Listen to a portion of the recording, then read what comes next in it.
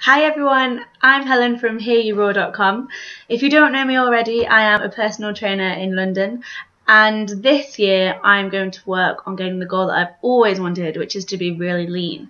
There are millions of reasons why I haven't done this. The main one is because I tend to be relatively lazy and always find an excuse.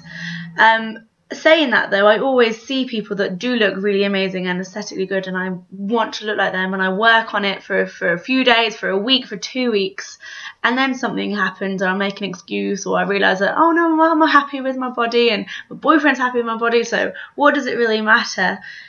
But at the end of the day, if you have a goal, you should strive to get it, and at the end it's going to be so much more worth it than that piece of cake that took you 2 minutes to eat, or less if you're me. If you want to do the transformation with me, then I have a couple of things that can help you. What I am doing is being really organised, planning this down to the T. So the first thing that I've made is a tracker. You can see this on here. So I'm going to fill this in.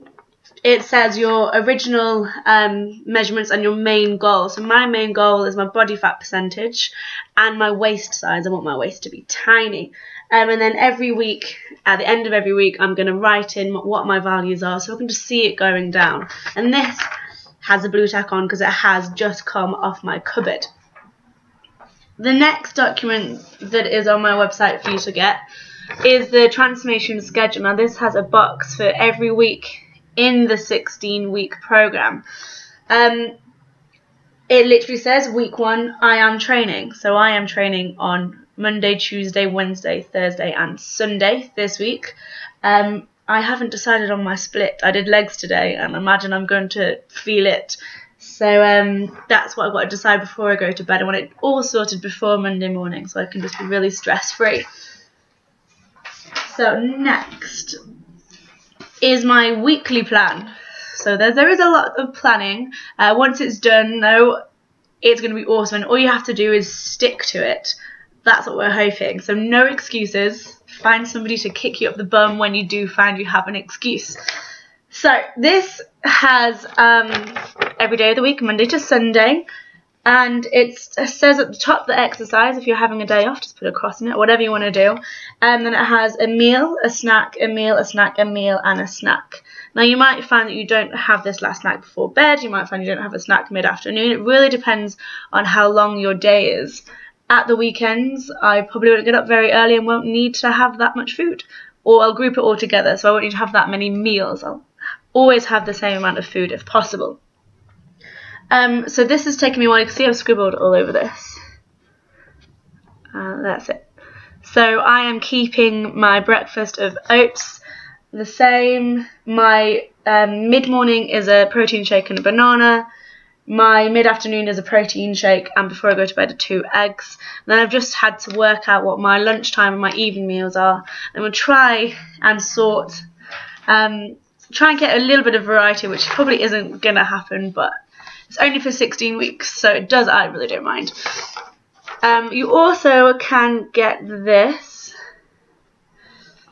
This took my colleague Adam a really long time. Can't take all the praise for this one because he did a lot of research in comparing sort of different shops, different producers of different products.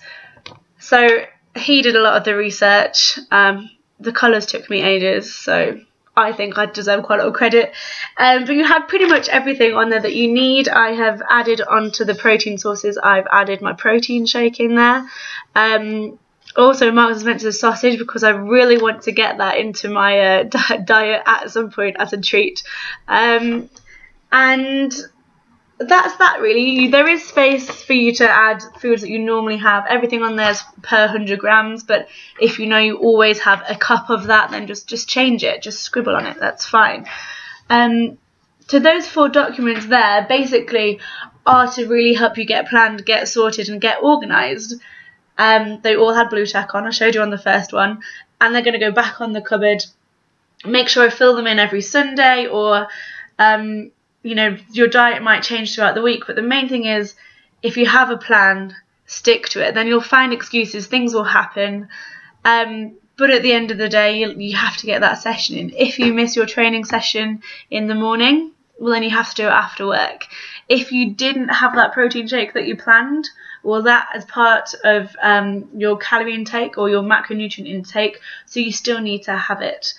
I have worked out how many grams of protein, carbohydrates and fats that I need from my BMR and then from my sort of daily activities. If you need any help with that, just email me from my website and I can give you a hand. Otherwise, I'll try and explain as much as possible below the video. If you have any questions, please ask, comment, rate, subscribe, and I'll see you next time.